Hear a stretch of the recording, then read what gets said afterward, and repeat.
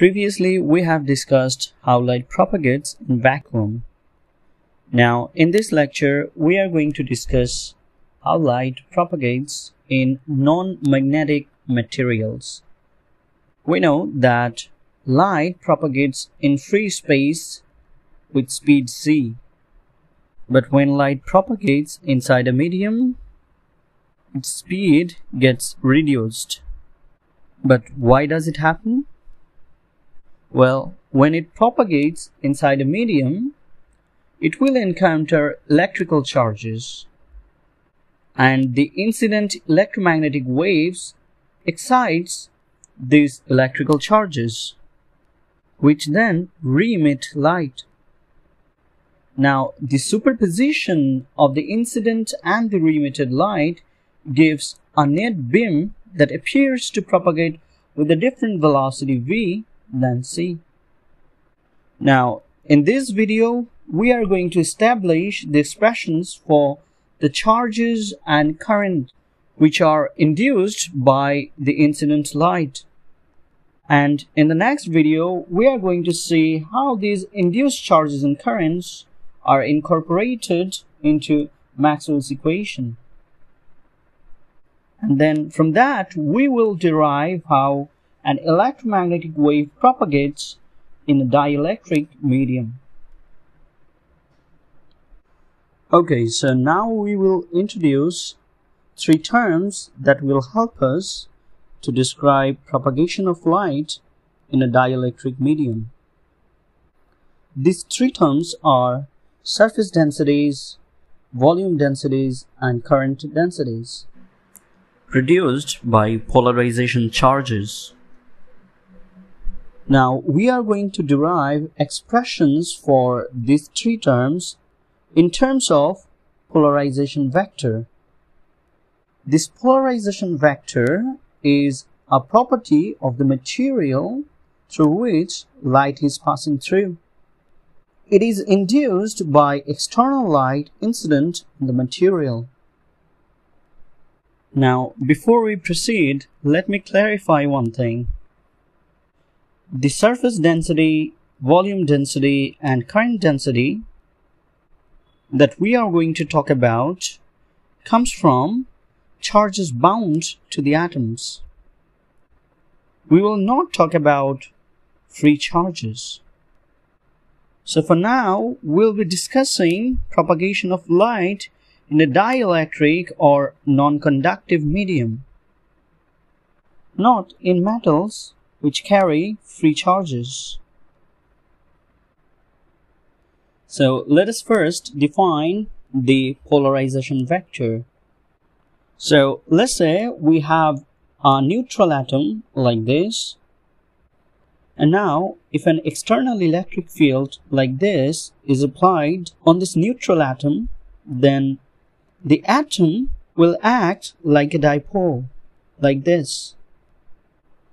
Now, this happens because this electric field, which points in this direction, when applied to the neutral atom, pushes the plus charge in this direction and the minus charge in this direction.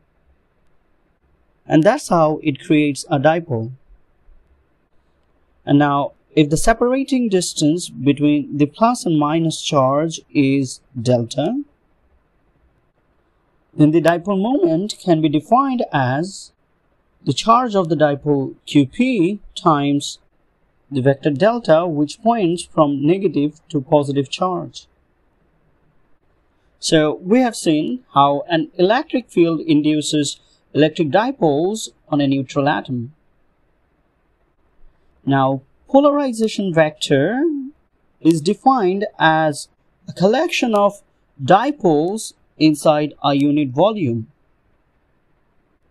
So this is the electric dipole moment for one molecule, right?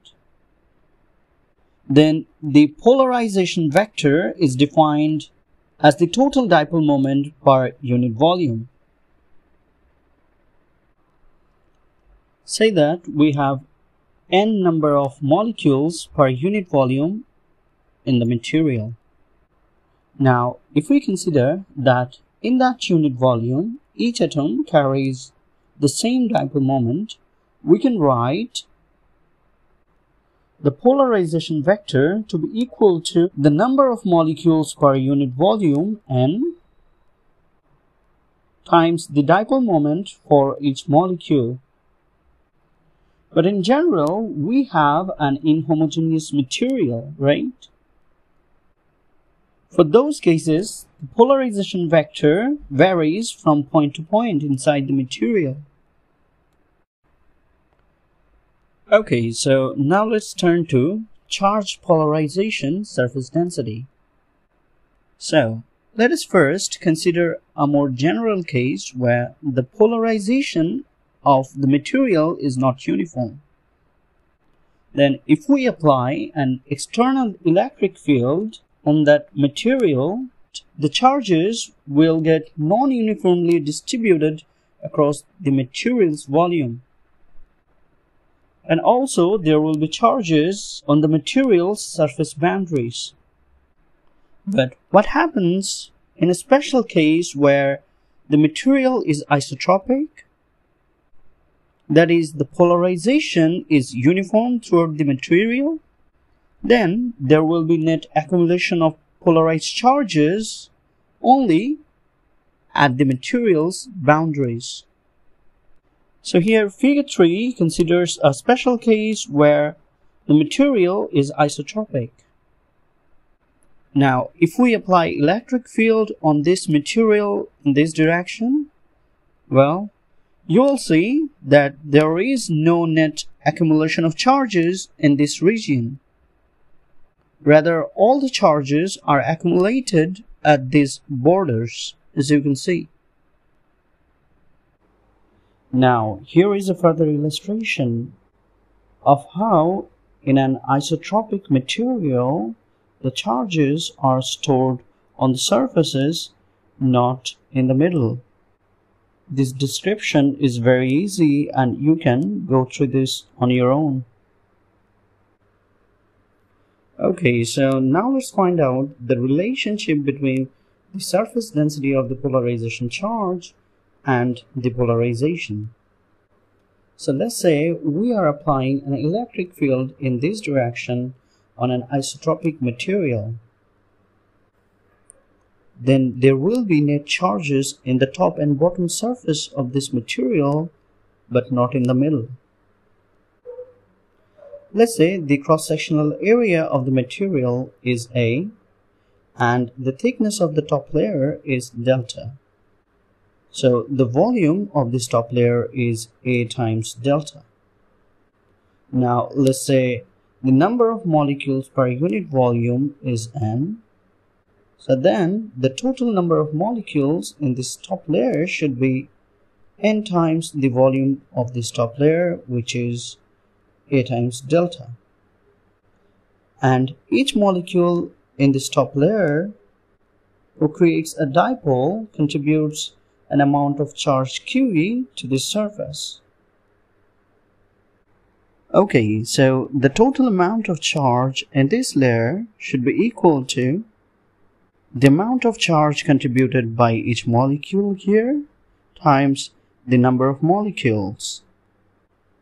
That is QE times N times A times delta.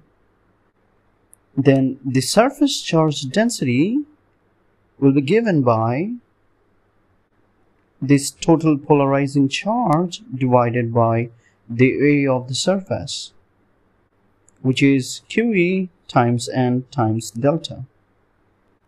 Now, on the other hand, the total dipole moment on this layer is equal to the dipole moment due to one molecule times the total number of molecules in that layer. Then what is the dipole moment per unit volume? Well, we have to divide this quantity by the volume of the layer, A delta. Now this A delta and A delta cancels out and we get N times the polarization for a molecule, which is actually QE times delta.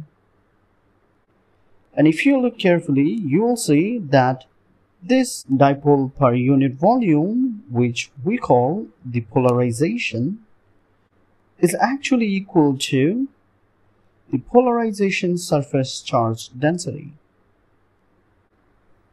That is, the polarization surface charge density is numerically equal to the polarization inside the material.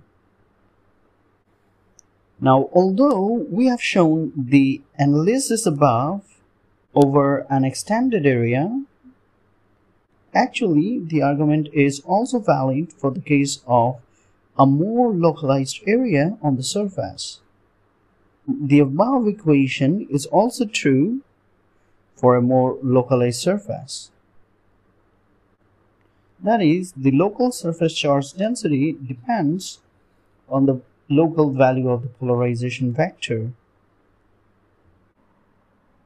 Now, in the previous example, we have considered the situation where the surface is perpendicular to the polarization vector, like this. But it does not have to be this case always. In many occasions, we can encounter boundaries which do not align perpendicular to this polarization vector. So for example, like disorientation or disorientation. So we'll now find the charge polarization surface density along an arbitrary surface. Before that, let us consider two special cases where the surface is perpendicular to this polarization vector and where it is parallel to the polarization vector. Now, when the surface is perpendicular to the polarization vector P like this, then the polarization surface charge density is equal to the polarization in magnitude. But when they are parallel, the polarization surface charge density is actually equal to 0, as no net charge crosses the surface. Okay, now for any arbitrary surface like this, how do we relate the magnitude of the polarization vector and polarization surface charge density? Well, we can actually express this area in terms of a horizontal component and a vertical component.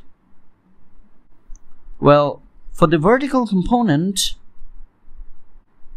the surface charge density is actually equal to 0 as no net charge is passing through the surface, right? For this polarization. And for the horizontal component, the surface charge density is actually equal to the magnitude of the polarization vector as it is passing perpendicularly through the surface. Well, then how do we relate the surface charge density for this area with this polarization? Well, it's actually not that tough. All you have to do is take a component of the polarization vector which is perpendicular to this area, like this. Then the surface charge density through this surface will be equal to the magnitude of this component of polarization vector, which we can easily write as P cos theta if this polarization is P and this angle is theta. So you see, we can write sigma n, which is the surface charge density of this surface, is equal to the magnitude of the polarization vector P times cosine of theta, which we can write as polarization vector dot unit normal to that surface. Okay, so until now we have considered the case for isotopic materials only. And in case of anisotropic materials, the polarization vector P is not uniform. which can actually give rise to a net accumulation of charge inside the dielectric. And this localization of charges at the interior of a volume is actually better described by a volume charge density than a surface charge density. Okay, so now let's see how to evaluate the volumetric charge polarization density. So let us consider this small portion of the material. Let's say its volume is V and the area of the surface is S. Now previously we have found out that P dot N is the amount of bound charge passing per unit surface of the area. Now to get the total amount of bound charge crossing the boundary of this volume V, we have to integrate this quantity for the whole surface S. But we know that for the surface to have this amount of charge, the inside of the volume should have equal amount of opposite charge. So the net change of charge inside this volume, delta Q, will be equal to minus this quantity, as you can see here. Now let's say that this charge is distributed in this volume V with a charge density rho. Then we can write it down as the volume integral of this rho. Then we can write down these two quantities to be equal.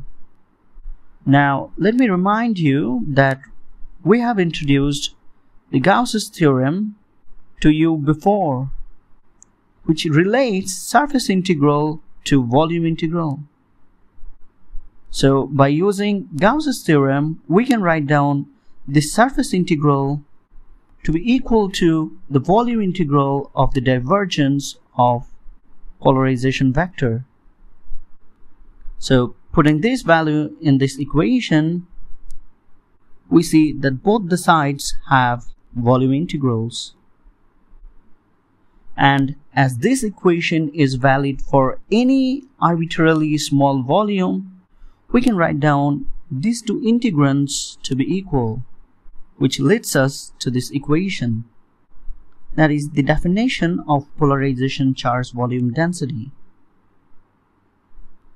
Okay, so this expression for polarization charge volume density that we have developed is even valid when the driving electric field varies with time. That means this volume density changes with time.